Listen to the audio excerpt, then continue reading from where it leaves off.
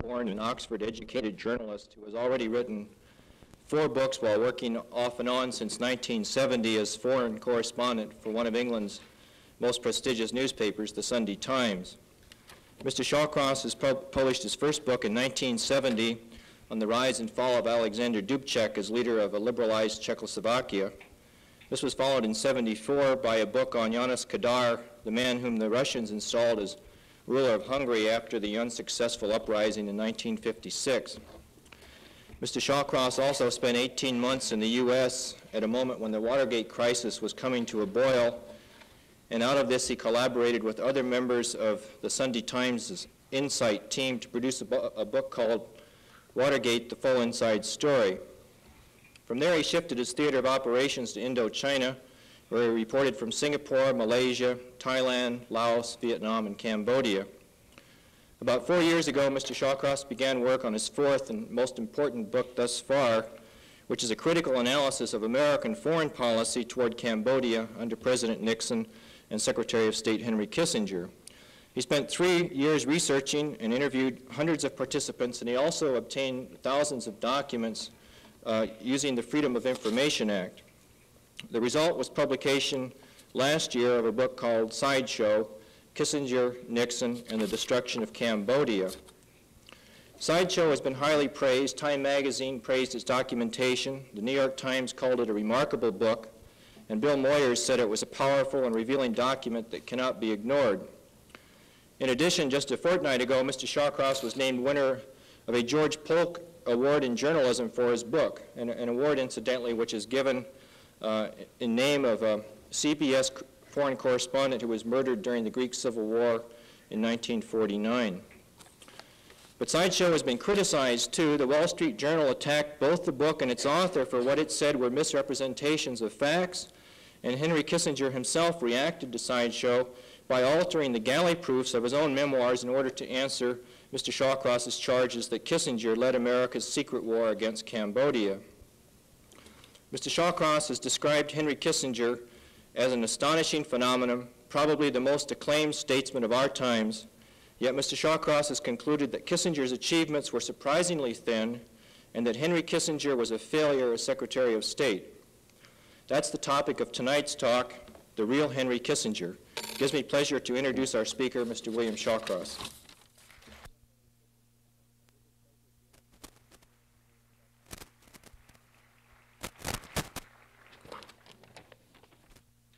Thank you very much. I don't know, have I switched this off now? With this? Is it still working? Yes. Sorry, I have rather a lot of rubbish here. The biggest piece is this book. Well, this is an unfortunate title to this lecture, The Real Henry Kissinger, because, and it's not a title I chose myself. I'm afraid that probably nobody really knows who the real Henry Kissinger actually is. A friend of mine, an American journalist called Ed Epstein, who wrote a book on recently on Lee Harvey Oswald, rang me up a couple of days ago in New York and with a marvelous story, which I'm afraid is probably not true, but nonetheless I'll tell you the story.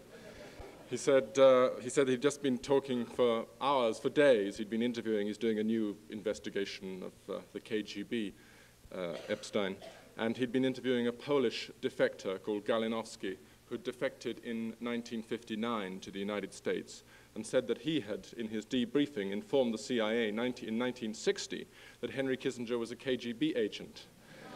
And he wanted to know why nothing had been done about it.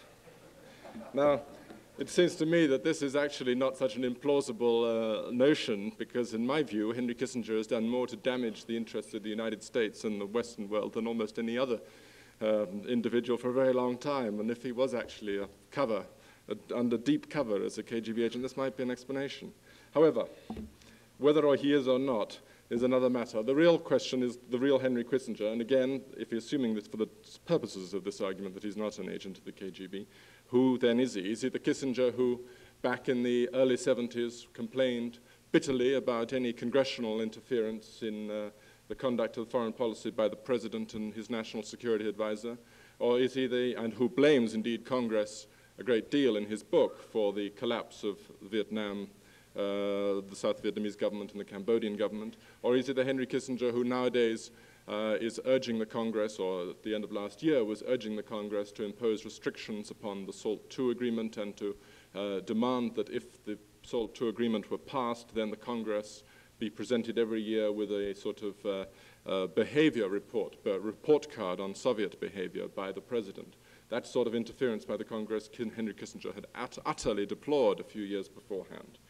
Is Henry Kissinger the man who, in 1968, when he was working for Nelson Rockefeller, said that Nixon was unfit to be president, or is he the man who, a few months later, scampered to Nixon's side and worked for him loyally for several years?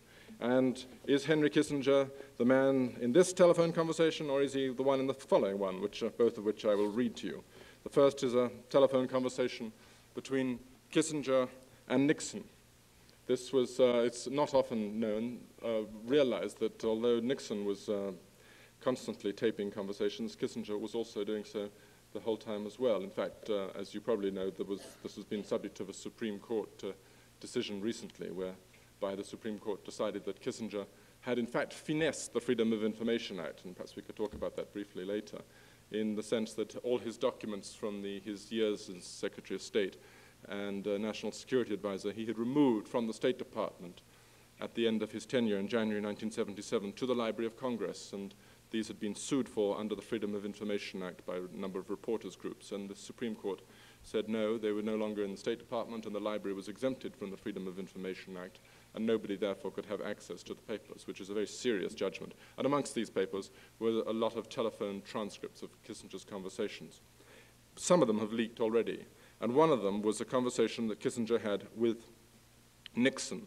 This was in 1976, after Nixon's resignation. He'd just been back to China for the second time, and he'd submitted a report to Kissinger, who was still Secretary of State, and to President Ford.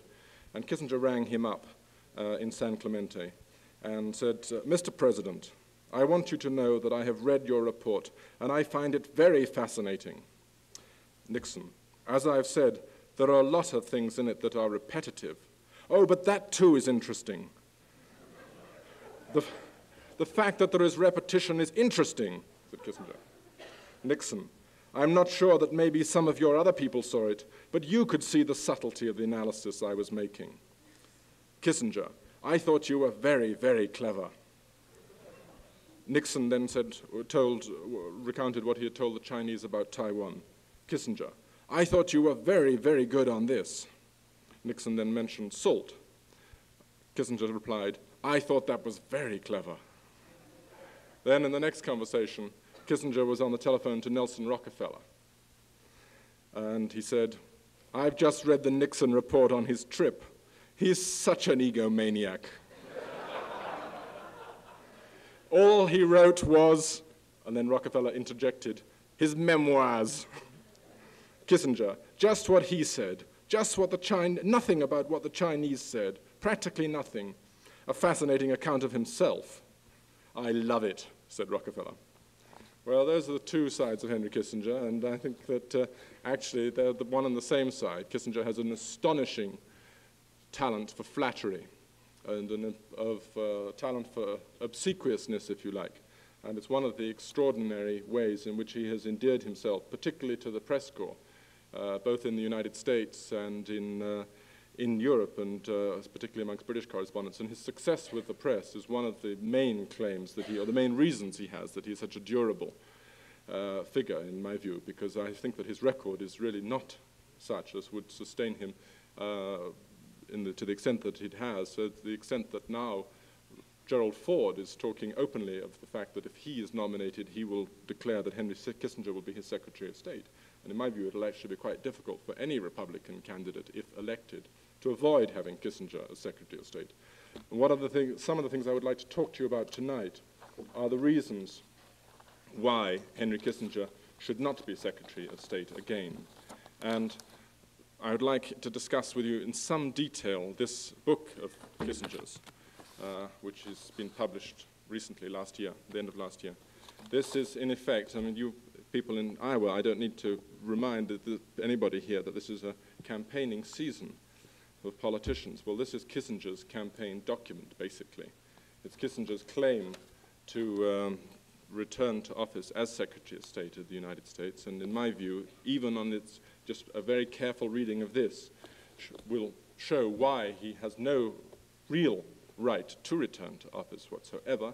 And it's because it is, in a word, a very dishonest piece of self-serving apologia. Now, one rather more famous memoir, set of memoirs, and this was the memoirs of the French foreign minister in the end of the 18th century, the Duke of Talleyrand. And his memoirs were not to be published, he said, when he died. These memoirs were to be sealed for 30 years, and in fact they weren't published for 50 years after his death. And I think Talleyrand's intention was to leave a historical document. Kissinger's intention is not to leave a historical document. It is, as I say, to assert his own right to return to office. This is not, as many of the reviewers and as the advertisements have said, a piece of our history, a history of our times. It is Henry Kissinger's apologia. It is an extraordinarily self-serving document. And if you look at just the pictures, there are 65 pictures in this book. 63 of them contain Henry Kissinger. It's quite extraordinary. The man is such an egomaniac. One of the two that doesn't is a picture of his parents, and the other one is of Chou En-lai, whom he admires very greatly, with considerable reason. But it's, I mean, it's the most extraordinary self-serving document that has come out for a long time, much more so than Nixon's. It's also a very dangerous document.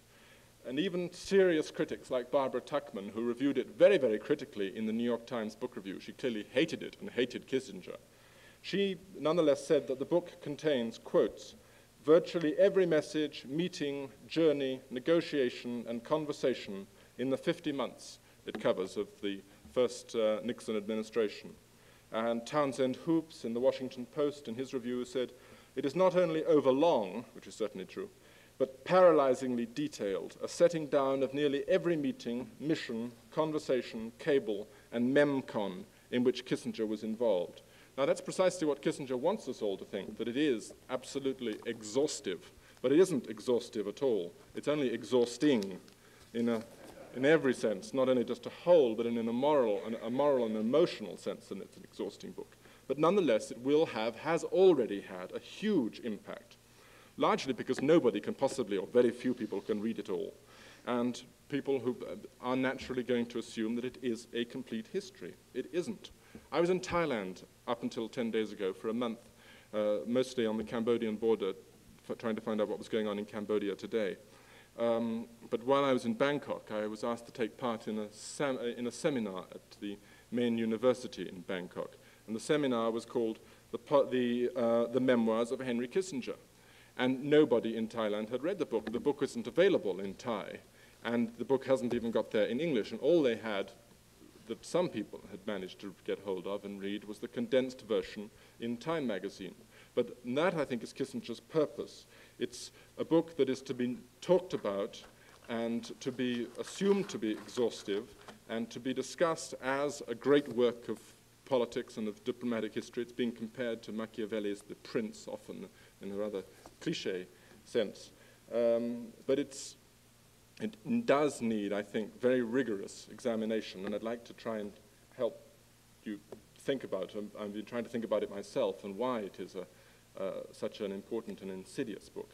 And there are a number of things that I'd like to mention to you that Kissinger has done in this. First of all, it is only half the story of the White House years. It goes from 1969 to January 1973, the signing of the Paris Peace Agreement. Now, there are several reasons for this. First of all, of course, it doubles Kissinger's royalties. The second volume presumably will be $22.50 like the first one, and which will take us up to the, presumably till Jimmy Carter's election. And secondly, more importantly than that, I think, it enables Kissinger to finish off the story in the light of what people have said about the first half of it.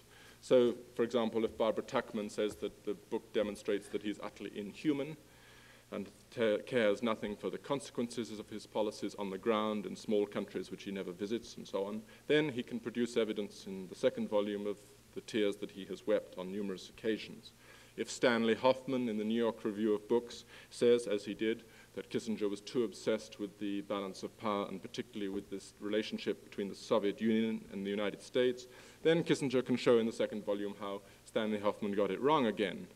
And he can assert, as he has always asserted in the past, that his critics have not had adequate information, have not known all the facts. He can assert in the second volume that the critics of the first volume didn't know the whole story because he hadn't yet written it. And he does that throughout this book. And he continues this dismissal of his critics because they don't know the whole story, pretending once again that he is presenting the whole story here, which he does not.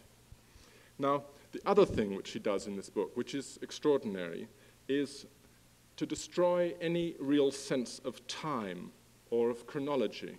Now, probably certainly most of the books of this complexity and of this nature that I have read almost always contain literally a chronology at the back, a list of dates and events. Kissinger's does not contain any chronology whatsoever.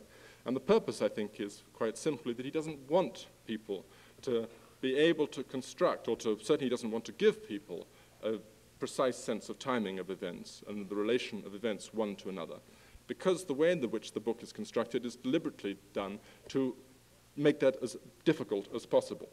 For example, and what I think, there is no real genuine narrative structure except within chapters. You have a chapter on China, and then you have which goes, say, from 1969 to 1971, then you go back to 1969 again for a chapter on the Soviet Union, and so on. And one thing which this enables him to do, and the fact that the book is cut in half enables him to do, is to not deal with Watergate at all. Volume 1 goes from 1969 to 1973, and almost all of the domestic abuses of power, which later became known as Watergate from 73 onwards, actually occurred during this time period. But Kissinger says, I will deal with this later in the second volume. And the domestic abuses of power that we know as Watergate were very firmly linked in many cases to foreign abuses of power, particularly to Cambodia. The secret bombing of Cambodia, which began in 1969, led to the first of the White House wiretaps, which was the first abuse of power for which Nixon was later indicted and had to resign. But there is something on the wiretaps very briefly mentioned, which he added at the last minute last summer, but Watergate as a whole and the domestic abuses of power is not mentioned at all. Watergate is only referred to throughout the book as in somber and sort of angry terms as a deus ex machina, which finally destroyed all Kissinger's grand designs and reduced, in his words, his triumphs to tragedy. Watergate, he says, brought about the tragedy of Watergate, he says, brought about the collapse of executive authority in 1973, from which all the troubles of American foreign policy, not just, but especially, the collapse of the regimes in Saigon and Phnom Penh inevitably followed. Watergate is constantly referred to in this book as, quotes, the breakdown of our democratic processes. And that's a terrifying notion.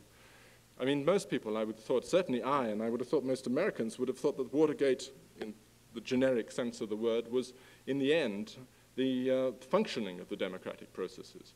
But for Kissinger, it was not. The breakdown of the democratic processes, I would have thought, was in danger of happening before 1973. That breakdown was when Nixon and Kissinger were in the White House up until 1973, busily concocting all the White House horrors, to use John Mitchell's words, that later became discovered and led to Nixon's resignation. But for Kissinger, the breakdown of the democratic processes was the discovery of Watergate and the consequent reduction of Nixon that followed. Now, quite apart from this, I'd like to return to this overall sense of narrative which Kissinger manages to destroy in this book, and the incomplete nature of the book. One of Kissinger's great successes when he was Secretary of State with the press was to get the press to write about only what he was interested in, only what he wanted them to think that he was interested in particularly.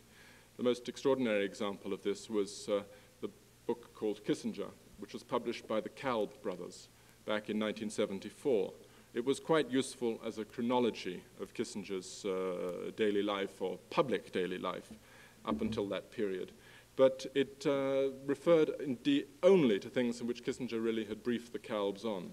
By 1974, as you will remember, the story of the CIA intervention under Kissinger and Nixon's orders in Chile was pretty well documented. The Senate Intelligence Committee had not yet been convened and had not yet published its reports. Nonetheless, there was a great deal in the press about how the CIA had helped overthrow Allende. But in the Kalb book, nothing whatsoever appears on this story. Indeed, the words Allende and Chile don't appear in the index once. Kissinger had managed to convince them and managed to convince other members of the Georgetown journalistic set, if you like, and the diplomatic press corps, that such matters were not really the stuff of which foreign policy was made. And again, this book is partial in very, very much the same way. Let me give you a few examples of the way in which the sense of time is destroyed and how debilitating, if you like, and destructive that is. By any stretch of the imagination, I think you'll agree, the most pressing problems which faced Kissinger and Nixon in January 1969 when they came into office were Vietnam. Yet, in this book, you have to go from page 3 to page 226. It's 226 pages. You have to go wade through the book until you get to the agony of Vietnam, the chapter is called. A quarter of the book almost is, well, no, a fifth of the book is devoted to other things. The first chapter, the first 3 chapters are introducing himself and his invitation from Nixon, and I suppose that's fair enough in a sense. And then there are 4 chapters. First of all, on Nixon's trip to Europe, where he discusses the future of the world with de Gaulle and Brandt and so on relations with the Soviet Union, on the relationships with China, and then a long chapter on defense policy. Each of these chapters takes you from January 1969 through 1969 till the beginning of 1970 at least. Then you go back. It's like going on a roller coaster. You go up and down all the time. You go back each time to January 69, and then finally, after 260 pages, you get to January 69 and Vietnam. The effect of this is actually to enable Kissinger to destroy the natural conjunction of events in a rather insidious way. Now, let me give you a couple of examples. For example, on page 739, let's go there, you have Kissinger in Pakistan. He's on his way on his secret trip to China, the first of the secret trips to China. He meets with Yahya Khan, General Yahya Khan, who was then the ruler of Pakistan. And he says, where is this? And he is about to fly secretly to Peking to meet Zhou Enlai and Mao for the first time. I was probably responsible for the last pleasant day Yahya had before he was overthrown as a result of the India-Pakistan war in December of that year. For Yahya was enthralled by the cops and robbers atmosphere of my enterprise.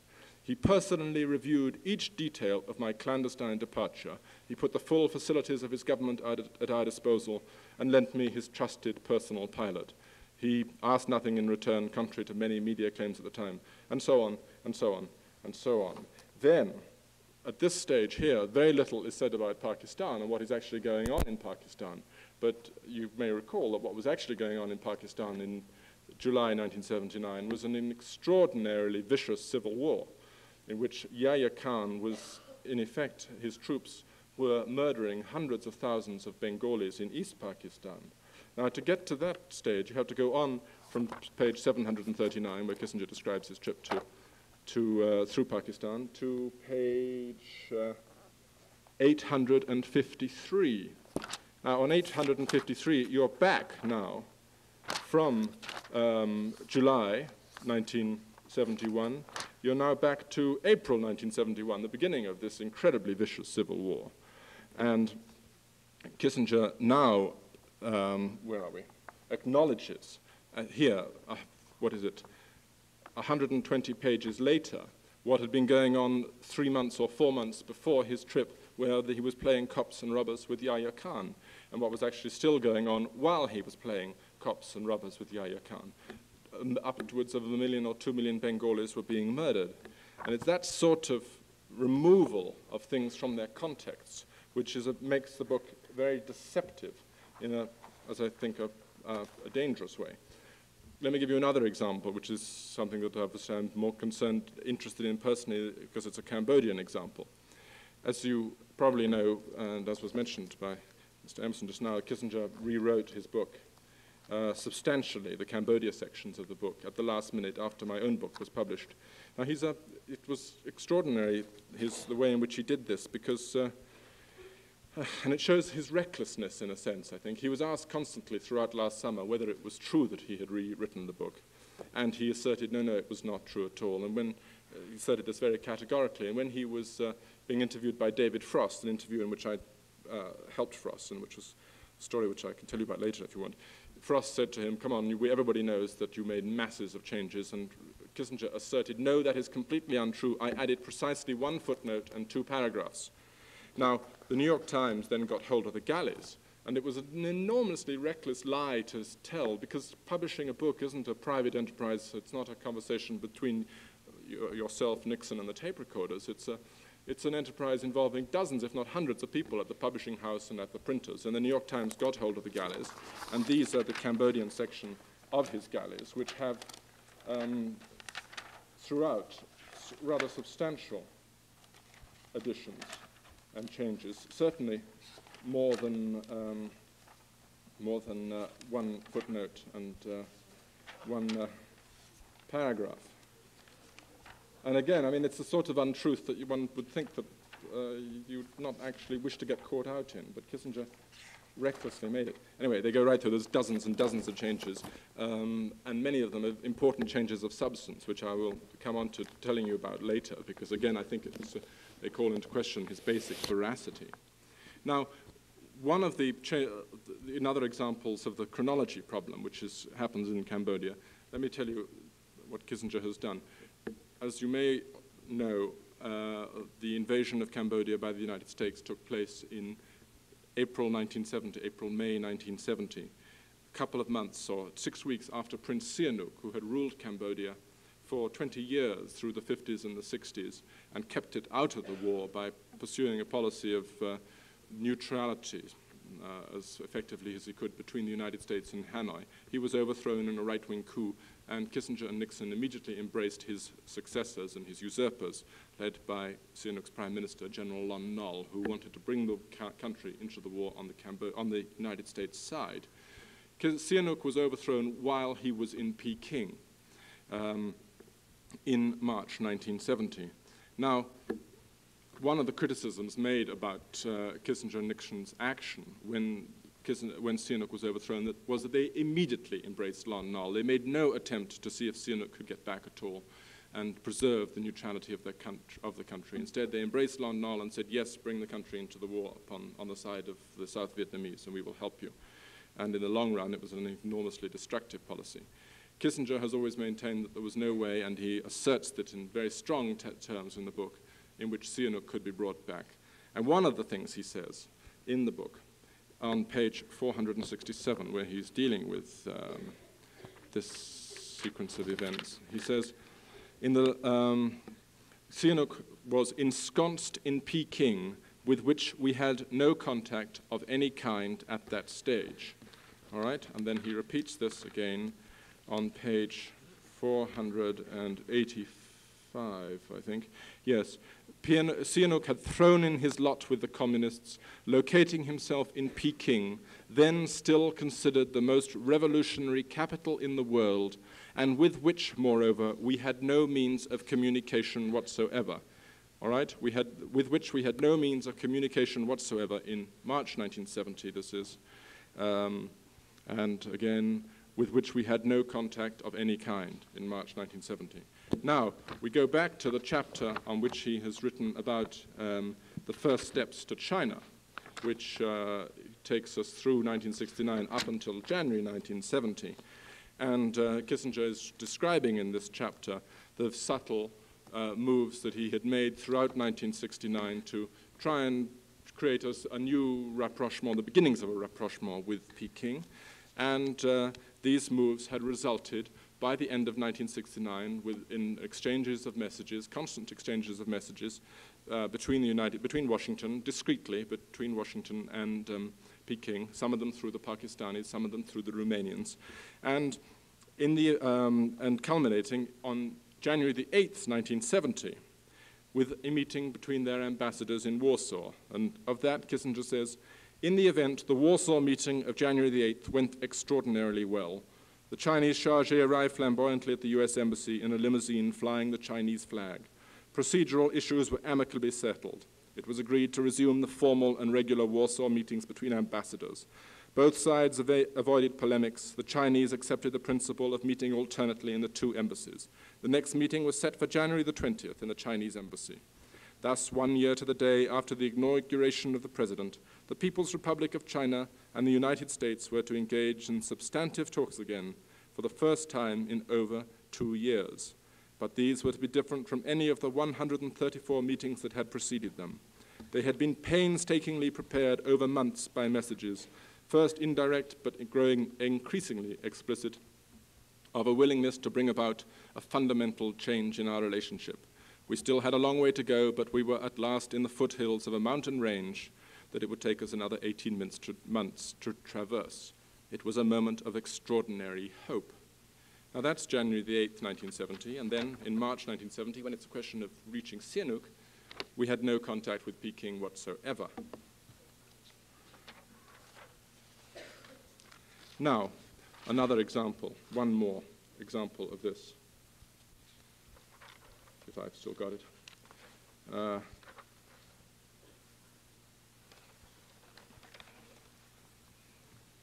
On Iran, a subject of some concern now. Kissinger does much the same thing on Iran. On page 1263, he writes about Nixon's visit to the Shah of Iran in May 1972. This was a crucial visit. It was a visit at which Nixon and the Shah made several deals which were secret at the time but which would have enormous consequences.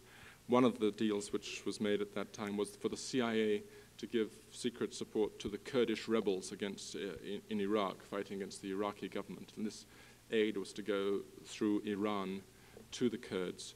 And it was done because the Shah requested it and because he wanted the Kurds to fight the Iraqis, and Nixon and Kissinger agreed. Later, the Shah's policy changed and the Kurds were cut off just arbitrarily, and tens of thousands of them were killed and hundreds of thousands became refugees.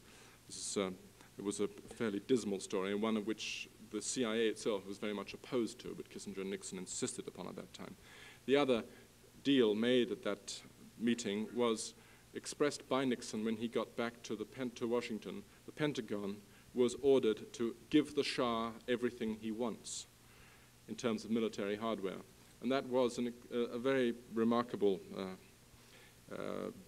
decision. And it was one of the decisions which led to, it was the decision which led over the next 5 or 6 years to $20 billion worth of arms being sold to the Shah, and which was one of the things, I think, which helped to sort of really destabilize Iranian society in the sense that, and certainly to increase the Shah's mania.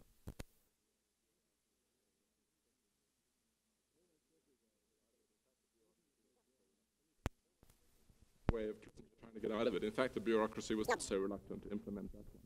Almost everywhere in this book, anything that goes wrong, anything that is slightly unfortunate is blamed on the bureaucracy, on civil servants, career civil servants in the Pentagon and the CIA and the State Department, wherever they are. Sometimes blamed upon the press and it's sometimes blamed upon Nixon. Nothing that goes wrong was ever anything to do with Henry Kissinger. It's astonishing. Anyway, Kissinger explains the policy on page 1264 of why we decided to give the Shah everything he wants. He says, more than 15,000 troops were still in Egypt, with which we had as yet no diplomatic relations, and which was tied to the Soviet Union by a friendship treaty signed a year earlier. Well, fair enough, perhaps, one might think. But then read on to page 1392, and you then get 1392, no, that's wrong, 1292, must be. 1292. Here we are. You see Nixon giving the Shah everything he wants because 15,000 Soviet troops are in Egypt. Now, coming on to here, we've now gone back from May to February and March 1972. I'll switch back in time, although on in the book once more. And he says of this time, I told Nixon my impression, this is in March, that the Soviets were holding Sadat at arm's length, fearful of the risks of all-out support. A more tangible reason for my confidence was that in the first week of April 1972, Egypt had opened a secret channel to the White House. And he goes on and on for several pages to show how, through April, May, and June, relations between the White House and Sadat were becoming extremely cordial, though still secret.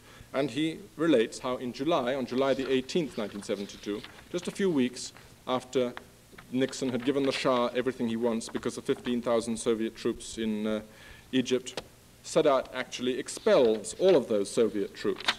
So here's Kissinger writing in 1978, last year, saying we had to do this policy because there were 15,000 Soviet troops there.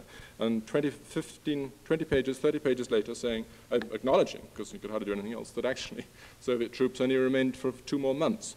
That again is another example of how he uses the specifics of a situation and to prove 2 completely different points. And again, I think it's very dishonest. On his treatment of Iran in general, this is another interesting point to be made. He speaks of it very little indeed. And again, I think this is a question of Kissinger not really wanting to discuss the subject. He does say more about Iran than Nixon. In Nixon's book, there are just 2 references to Iran on pages 118 and 133. On page 118, Nixon has 1 sentence in his memoirs about Iran. I'll read it to you. Nearby Iran, with its enormous oil reserves, was under the control of a left-leaning government that most observers feared would inevitably fall under Soviet domination. The second reference, he has 2 paragraphs, in one of which he says, I sensed a new inner strength in the Shah and felt that in the years ahead he would become a strong leader. Now, there's the 2 references in Nixon's book to Iran, and they refer to a trip that he made there in 1953. It's really astonishing that Nixon does not mention the Shah once throughout his period of office from 1969 to 1974. And although the support for the Shah, of giving him everything he wants and building the Shah into the policeman of the Gulf was an extraordinarily important one, the effects of which, the reverberations of which, we're still obviously feeling and very strongly today. And I think that alone suggests how little one should trust in memoirs to be exhaustive and to be complete histories of what actually went on. Kissinger is not much better.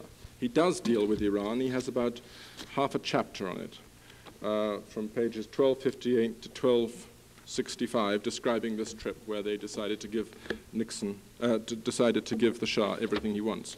He deals with the Shah's decision to raise the price of oil and to be one of the most aggressive leaders in OPEC's price rises in a very sort of unsatisfactory way. He admits that this did happen on page 1262 in a footnote. But he says, actually, it didn't really matter because, in fact, the real price of oil declined by 15% from 1973 to 1978, which is quite clearly an absurd justification for what actually happened.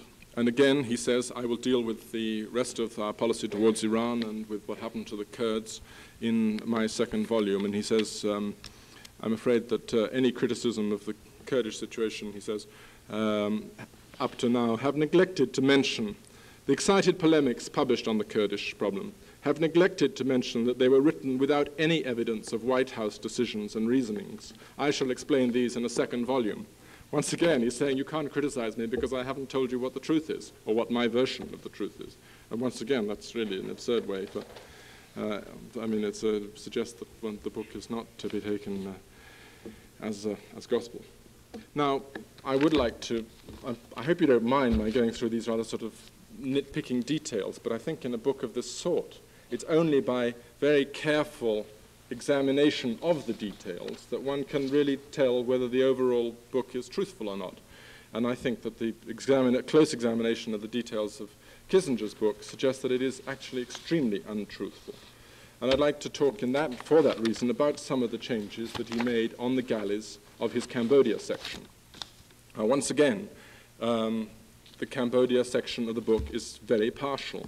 He deals with the secret bombing in 1969. As you probably recall, Nixon and Kissinger decided in 1969, as soon as they came into office, to start a large-scale B-52 campaign of bombing of the sanctuaries along the Cambodian-Vietnamese border, which the Vietnamese communists had established through the late 1960s in order to get away from American troop movements, attacks within South Vietnam.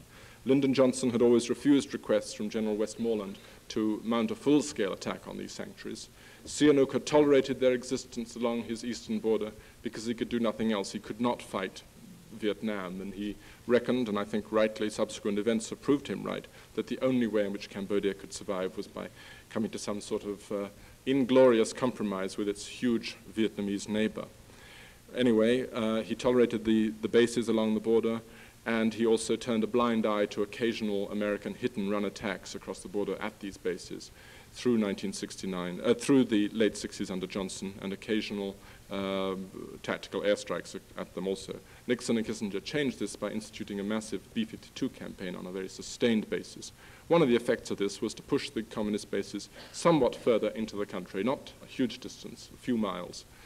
And they then came into increasing conflict with Sihanouk's armed forces, with his police and with his soldiers, and this led to increasing dissatisfaction amongst the army and particularly amongst the right-wing military leaders, especially his Minister of Defense and Prime Minister, Lon Nol. With Sihanouk, the country was no longer being kept so completely out of the war, and it was one of the reasons for his overthrow.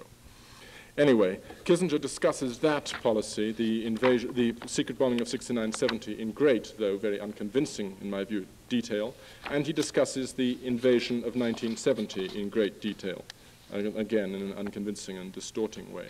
And then Cambodia disappears from this book altogether. It is last mentioned on page, the 1970 invasion is described from between pages 460, I think, and 520. That's May 1970. And then Cambodia disappears entirely from the book until page 1462 or something, when he mentions it again in 2 paragraphs during the Paris peace negotiations in October 72.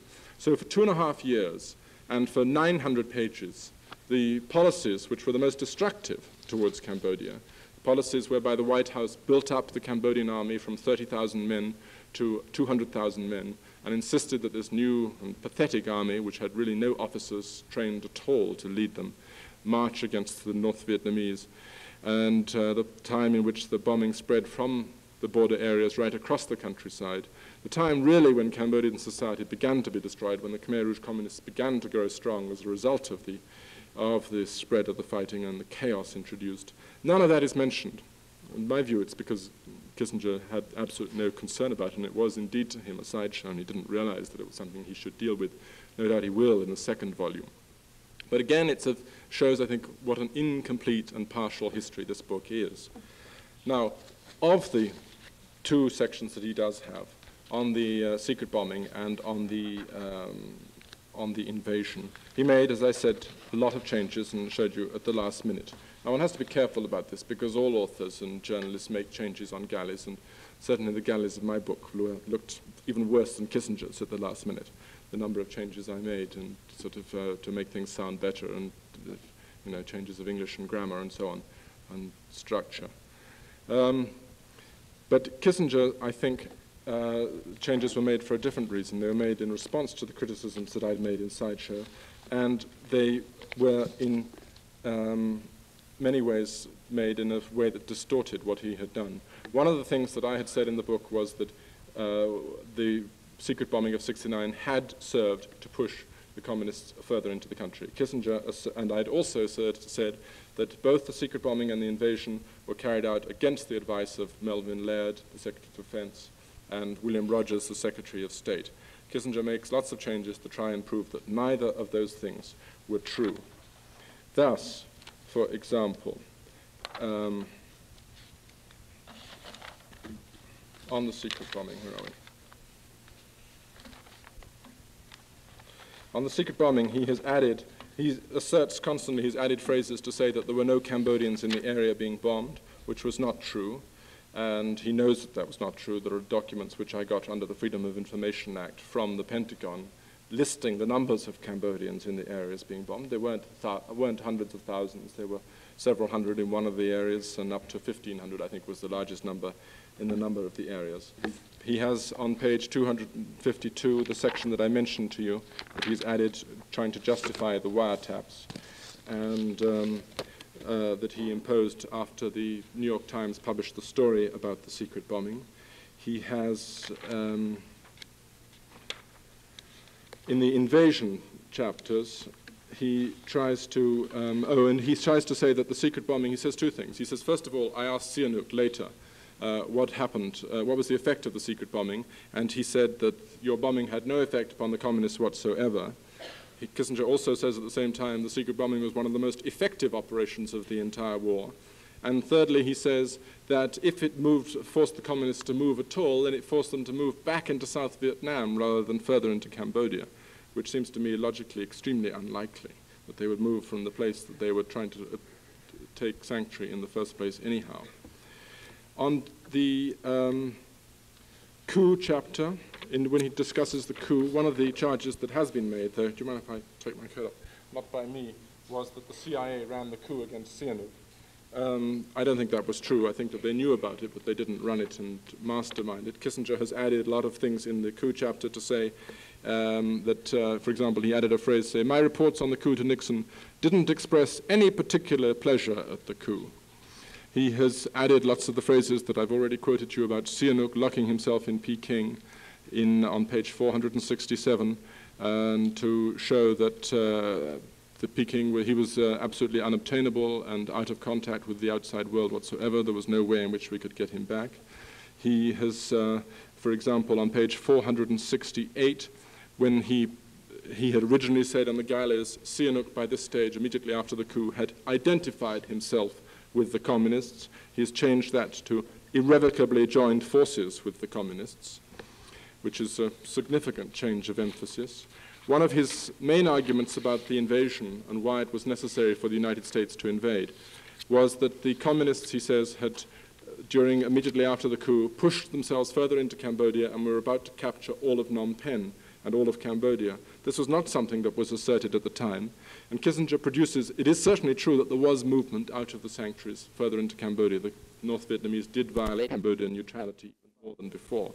But it was never asserted that they were about to capture the whole country and run it. And if you think about it, and if you think about the trouble that the Vietnamese are now having trying to control Cambodia, it seems that to me that it would be very illogical and foolish of them to have done that at that time in 1970 when their priority was capturing South Vietnam. Anyway, Kissinger asserts that, and he produces a lot of incidents of Vietnamese attack upon Cambodian positions to try and prove that there was a massive war going on in April 1970, which could only be answered by an American invasion.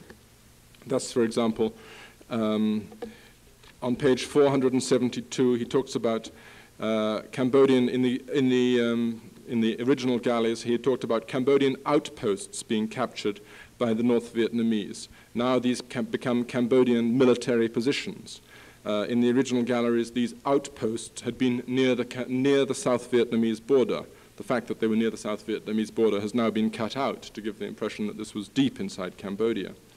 On page 473, he has added a sentence, in 3 short weeks after the North Vietnamese had left their sanctuaries and were seeking to isolate Phnom Penh, the US made available exactly 3,000 rifles delivered clandestinely. We gave no other aid. This is in direct conflict with another ad which he made on page 474, which says by this time we had given a great deal of support in every covert way that we could. On page 475, he has written, if the communists controlled Cambodia, Kissinger says, Vietnamization and American withdrawal would come unstuck. That's in the final version. In the previous version, it was might come unstuck. On page 483, he's added a sentence to say that the North Vietnamese were by now attacking all over the country, which was not true and was not on his original galleys.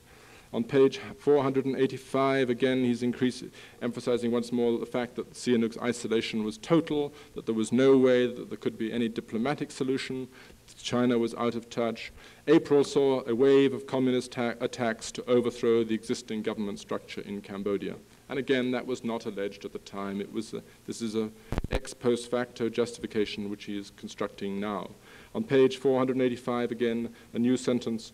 there was no serious doubt that Hanoi's unopposed conquest of Cambodia would have been the last straw for South Vietnam. On page 486, Cambodia was trying then to establish, Hanoi was trying to establish its hegemony over all of Indochina. Now, then the other question that has arisen is, when did the United States take the decision to invade? American military commanders had been wanting to invade Cambodia for years. Lyndon Johnson, as I said, had refused to let them. Kissinger and Nixon agreed, first to the secret bombing, and now in April 1970 to the invasion. The CIA was against the invasion, Melvin Laird was against the invasion, and the Secretary of State, William Rogers, was against the invasion. Why was it done? Kissinger says it was done because of these string of North Vietnamese attacks which proved that the North Vietnamese were about to capture all of Cambodia. I said that it was done for many other reasons, many of which had nothing whatsoever to do with Cambodia itself. There's an extraordinary passage in Haldeman's memoirs, which are an interesting book to read. There's a passage in which he talks about a conversation he had with Nixon right at the beginning of the administration in January 1969, and he was walking along the beach at San Clemente. And Nixon says to him, "Bob, I want the Vietnamese to think, the North Vietnamese to think there's a madman in the White House with his finger on the nuclear button. That way they'll be in Paris negotiating for peace within a week." Now, it's a bizarre way of running the world. And if you think about it, the trouble with it, the theory, is that to try and convince people that you're a madman, you have to do things that sane people might not do. And that's, I think, one of the reasons that Cambodia was used in the way it was used. And if the madman theory of war is a bit hyperbolic, then you can use Kissinger's own terms, which he underwrote the madman theory, which Kissinger used to say the United States must behave with what he called credible irrationality. And this, it is a bizarre phrase, but it is one that he has used frequently. And I think that this is what had happened first with the secret bombing, and then particularly with the invasion of 1970. Nixon was in an extraordinarily emotional mood in that month. He was, and Kissinger makes this clear himself. One of the things that one can say about this book is that the portrait of Richard Nixon is very unflattering. And it really sort of meets all the criticisms and underlines all the criticisms made by Nixon haters down the years, and it shows him as a really weird, to say the least, personality. And Kissinger confirms that throughout April 1970, the month of the invasion, Nixon was drinking even more heavily than usual. One of the stories which I recounted in my book was how Kissinger was sitting in his office one evening just before the invasion, and Nixon came on the line, slurring his words rather badly, and saying, "Henry, I've got Bibi Rebozo here, he wants a word with you." And Rebozo came on the line and said, "Henry, the president wants me to tell you that if this invasion doesn't work, it's your ass." And Kissinger confirms, Kissinger goes to great lengths to confirm that Nixon was indeed very drunk. He talks about one evening that they go down the Sequoia River, they go down the Potomac River on the Sequoia, the presidential yacht, and he says it was a custom on the yacht to stand up and salute when we passed Mount Vernon. Unfortunately, some members of our party were unable to stand to attention at all, and it's quite clear that the only person he's talking about from the context is Nixon himself. Nixon was, you may recall, extremely angered in that month by the way in which the Supreme Court had rejected in an unprecedented way two presidential nominees for the Senate, had rejected two presidential nominees for the Supreme Court, Haynsworth and Carswell. And Nixon was storming around the White House saying, these senators think that they can kick me around, but I'll show them who's tough. They think I'm going to let Cambodia go down the tube the way Eisenhower let Cuba go down the tube, but I'm not going to, and so on. Kissinger also confirms that Nixon watched the movie Patton twice during this month, just before the invasion. It's a very good movie, as you know, but it is one that seemed to Nixon's advisors to confirm all his more, worrying feelings about his own individuality. And William Rogers actually told Daryl Zanuck, the film's maker at that time, he said, "My goodness, the president's a walking ad for your movie." And I do think that, I mean, I hate the idea of psychohistory, but I do think that there is a lot of evidence which Kissinger actually confirms that Nixon was very much more concerned with things other than Cambodia. He was just concerned to demonstrate toughness and resolve, both at home and abroad, it has to be said. At a time when American troops were being withdrawn, he wanted to establish that American power was going to stay in Indochina, and Cambodia was used for this purpose. And I don't think that the wave of attacks that Kissinger talks about and exaggerates by the North Vietnamese were the prime reason for the invasion decision. And I think actually between the lines it's quite clear that Kissinger's own case is pretty weak. So one thing is rather important. When was the decision to invade taken? Well, here we have on page 487 a paragraph by Kissinger. There had been no consideration of attacking the sanctuaries before April the 21st. All right? There had been no consideration of attacking the sanctuaries before April the 21st. And here is a memorandum that has been cut, as you can see. There's a line through it from the galleys. And this memorandum is a memorandum that Kissinger himself had written to Nixon for a meeting, a briefing memorandum for a meeting of the National Security Council on April the 26th. Here in the book we have, there had been no consideration of attacking the sanctuaries before April the 21st. Here at this April the 26th meeting, it says, the combined U.S. ARVIN operation into the base areas has now been under preparation by MACV, that's Military Assistance Command Vietnam, for several weeks. Now, by any stretch of the imagination, several weeks is longer than it takes back from April the 26th to April the 21st. And this, I think, this is a crucial piece of evidence that Kissinger has cut out at the last minute to try and prove much more strongly than he thought was necessary before the fact that the American decision to invade was taken very much at the last minute, reluctantly, only in response to North Vietnamese aggression in Cambodia. And that there was such aggression is not to be doubted, but I don't think that it was the real reason for that invasion. Other changes suggest that, once again, Kissinger has suggest that also. For example, another thing that Kissinger does is to ignore almost completely the fact that the South Vietnamese had been attacking across the border. And this was one of the reasons why the North Vietnamese had moved further into the country, to get away from South Vietnamese attacks. These attacks have been going on since February. On page 488 in the galleys, he had written, since February, the South Vietnamese had undertaken shallow cross-border operations. Now in the final book, on page 488, that has been changed, the word undertaken operations has been changed to considered operations.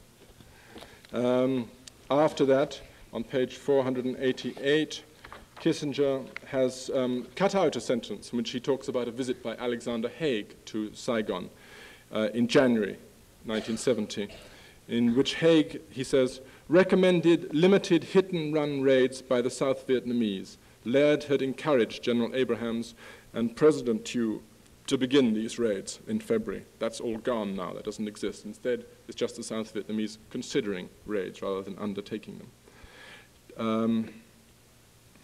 Then another change on the timing, which is quite significant. On page 495, the original version in the galleys said the president had already decided on combined South Vietnamese American operations by April the 23rd. Now, in the published version, it becomes the president was beginning to lean more and more towards such operations. On page 497, he talks about the charges that Laird and Rogers had been excluded for the decision-making, and this is absolutely true. During these chaotic days in the White House, it really was Kissinger, Nixon, and Bibi Rebozo, and John Mitchell to a certain extent. Laird and Rogers were cut out, as Kissinger makes clear that the bureaucracy was cut out of decision-making whenever it was thought that the bureaucracy might interfere with what I think in some cases one can certainly call the prejudices of the White House. Now, originally in the galleys, he says, all planning so far had been conducted without the Secretaries of State and Defense. Now, in the published version, that has been changed. Since the NSC meeting 2 days earlier, the Secretaries of State and Defense had not been heard from. Somebody, when Kissinger came to give a press conference for the publication of this book in England in October, the editor of the New Statesman, who obtained these galleys, held them up and said, he read Kissinger those two phrases, and said, Dr. Kissinger, perhaps you would tell me which of these is true. Kissinger, who had lost his temper already in the press conference by being subjected to what he thought was impolite cross-examination on Cambodia, shouted, both. Kissinger then, on page 505, has inserted a sentence, Nixon in his invasion speech, which I'm sure you remember, which is an extraordinary speech talking about the United States as a pitiful, helpless giant abroad in a world of anarchy and disorder. He also said in his speech that up until now, that's April the 30th, 1970, the United States has scrupulously respected the neutrality of Cambodia. We have not undertaken any military operations there at all. That was untrue because of the secret bombing. Well, nobody knew it was untrue because nobody knew that the secret bombing was then taking place or had been taking place on that scale. And nobody was to find that out until 1973. Nevertheless, Kissinger says in his book, and this was, again, a last-minute addition, the president added a sentence that was as irrelevant to his central thesis as it was untrue, that we had heretofore not moved against the sanctuaries, overlooking the secret bombing. That's Kissinger's sentence. He doesn't mention the fact that he himself repeated that lie to the press that night of the invasion and told the press himself in his background briefing that up until now there had been no military action in Cambodia. This was one of the things that caused the celebrated row between David Frost and Kissinger.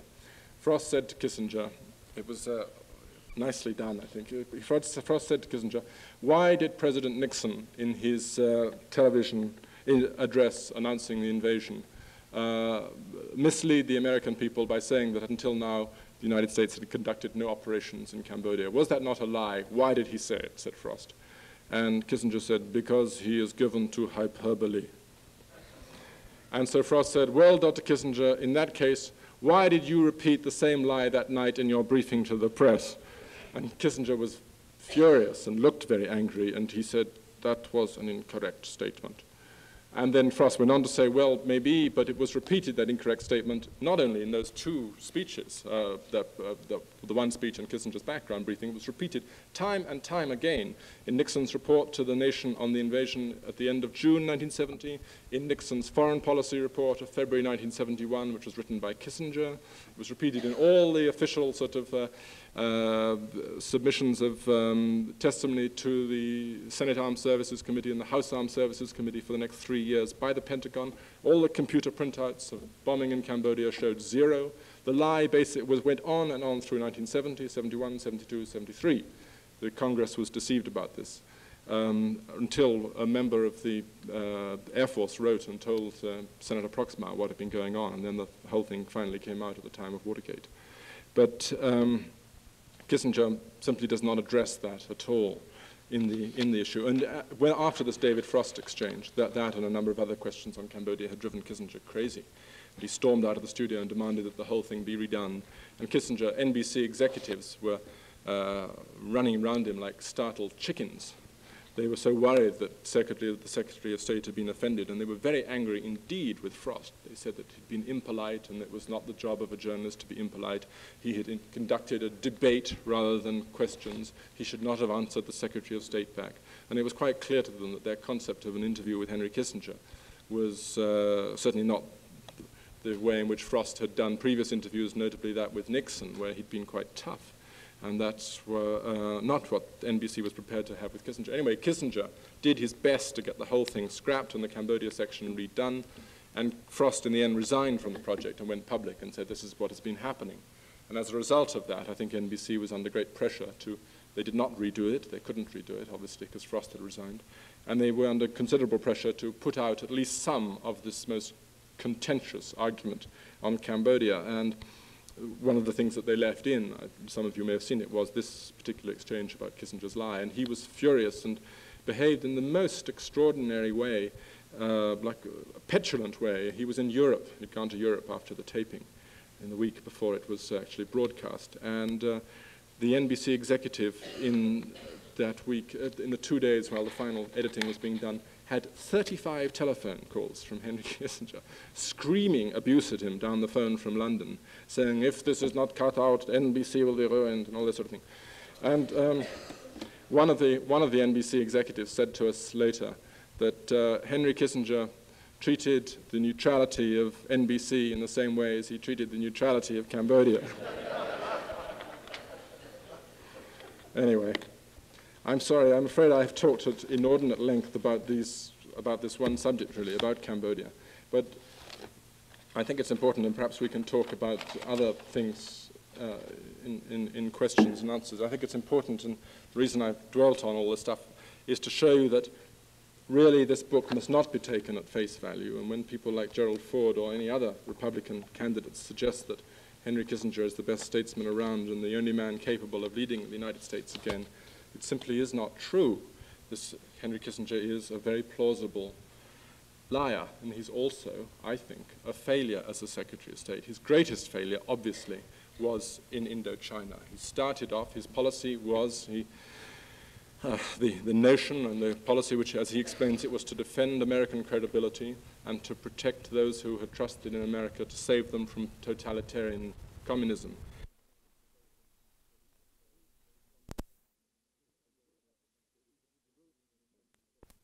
They took over a country which had been ruined in the meantime.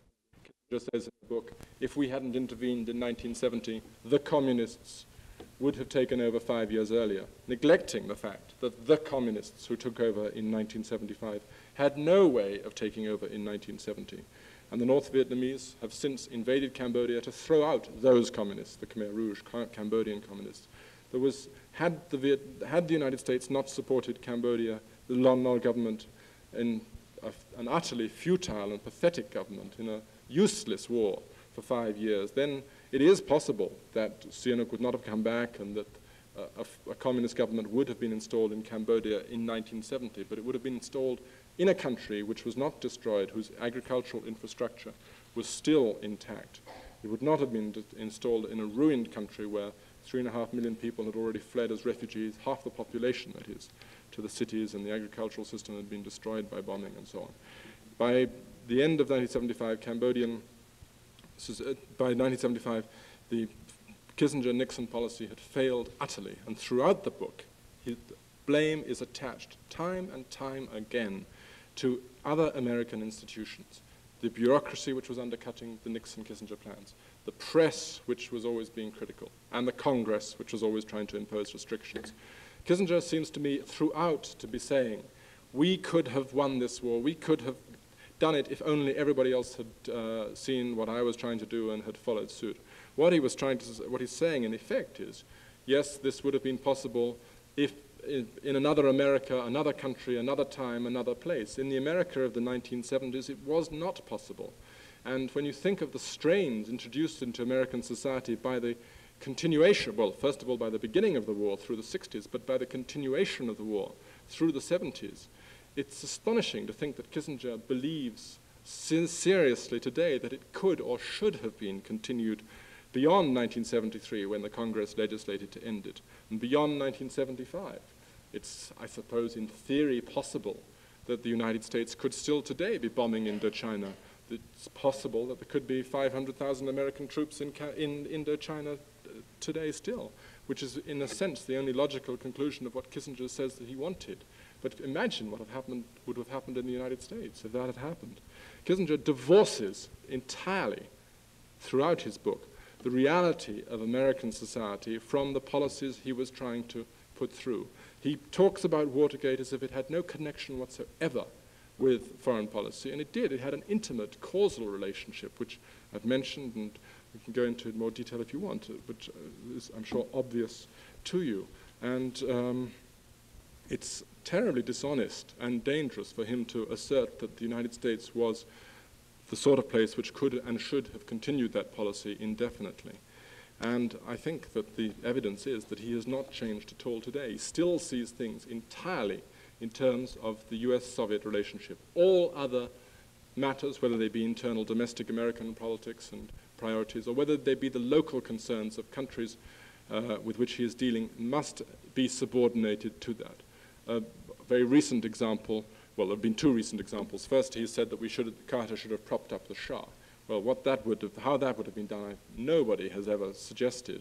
The only way it could have been done would be perhaps by massive covert CIA intervention in favor of the Shah, though exactly how, I don't know, in 1978, possibly by US troop intervention, or possibly just by ordering the Shah to send his army out into the streets to destroy the mobs.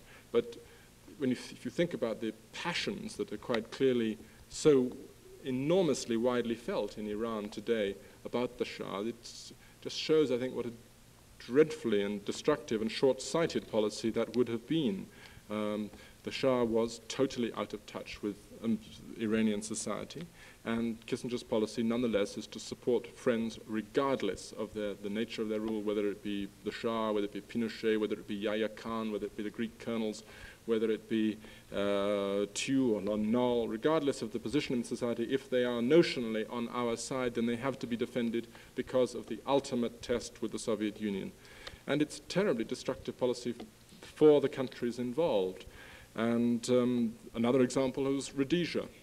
As you know, the white Rhodesians declared independence from Britain unilaterally in 1965 and have run the country since then until now, determined never to give black majority rule.